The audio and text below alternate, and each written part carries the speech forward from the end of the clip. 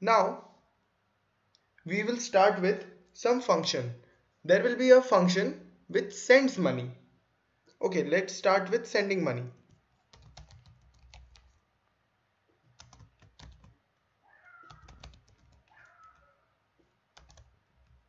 You should always keep in mind the constraints for this. So like in this, we what we are doing is that there is a wallet, there is a shared wallet basically. The owner is the message.sender or the one who has deployed it. So what he has rights for is that he can pause the smart contract or destroy the smart contract as and when he wants. I'll tell you about this a bit later, what it is all meaning.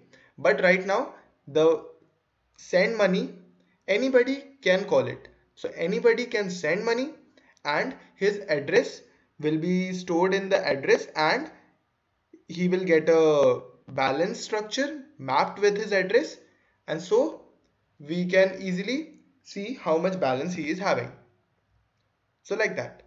So now the send money. The send money doesn't have any constraints. So we'll just make it public, but it should be payable because this is getting some funds. So this should be payable. Now what we want in the first step. First step should be that the balance of who has called the function should increase to the value he has given. So we will say balance, and then we will be increasing the total balance, this one. So we will write it as balance. Now it is okay, just a second.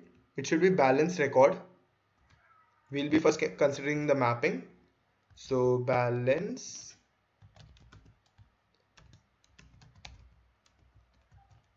underscore record. Now in this mapping there will be an address, the key. So we will write the address as message.sender. Is basically who is calling the function. Now in this, now we are inside the structure. We are inside the structure balance. So now what we can do, we can call the total balance, this one, by a dot operator very easily. So we'll write dot val, let's say plus equal to, and then how much he has sent. So it will be given by message.value, msg.value.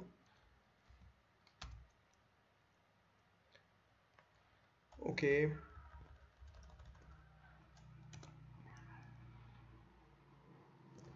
Yeah. Done. Next thing we will be doing is that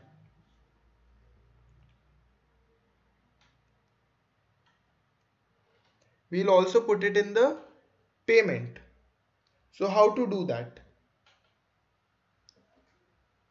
So here you know that you have a uint out here which is the numpay. So what we will do exactly is that we'll increase the numpay by 1, which is basically the number like how many numbers of transaction has occurred. So we'll just increase it. So numpay plus equal to 1. Oops. Okay, so we have increased numpay, and you have to obviously write it for the person we are increasing. So balance dot record, balance record, msg dot sender, then dot operator, and then numpay. Yeah, so done. And then next step is that we'll be using the mapping. The mapping is the payments one. So how do we do that? For that, I think so we should make a new variable which will be very easy for us. Then only we can put it directly. So we can make a structure payment. This payment structure. So we will write it as payment. Then you have to tell the memory location where it will be stored and all. I'll tell you about this memory keyword later. And then just the name. Let's say pay. Okay. Then equal to, now you will put the value. So this is basically Initializing. So how do we initialize a new variable with this type? So it can be easily done by a predefined constructor that the structure have. So how to call it? It is like you just write this structure's name and then parenthesis and the two values it will take. So AMT and timestamp. So basically the amount is basically msg.value right now. And talking about the timestamp can be get by now. So now is basically a keyword which will give you a timestamp. Right now I'll tell you how this works. Okay, unused local variable. Okay, so that is a warning, you are not supposed to look at that. Then what you will do, you will put this pay variable in this with the mapping this. Okay, so let's try to do this. So you have the numpay as a event to map to the payment. So how do we do that? So we'll first take the balance record dot and then msg dot sender. Now dot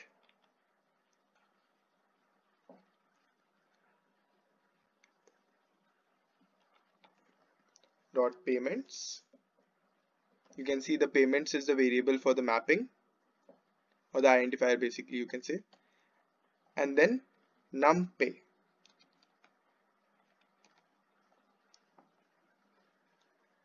Out here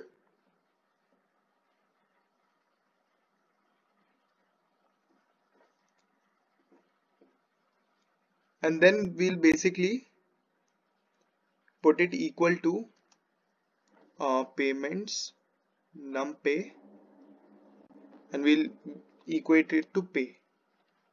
Sorry,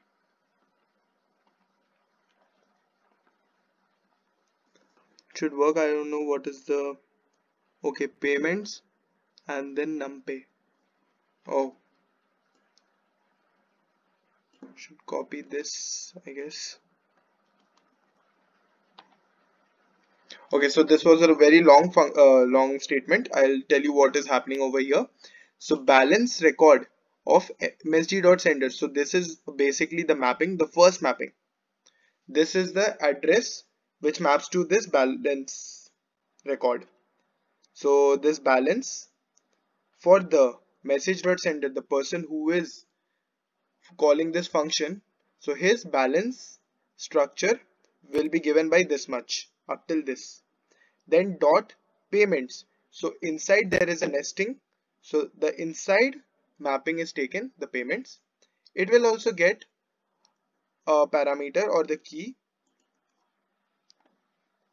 So you can call the key, which is the numpay, which is also inside the balance. So you have to call it by balance record msg.sender. That is the person who is calling the function. His balance is numpay. So you got the numpay and then it will be equated to pay. So this is how the send money function works.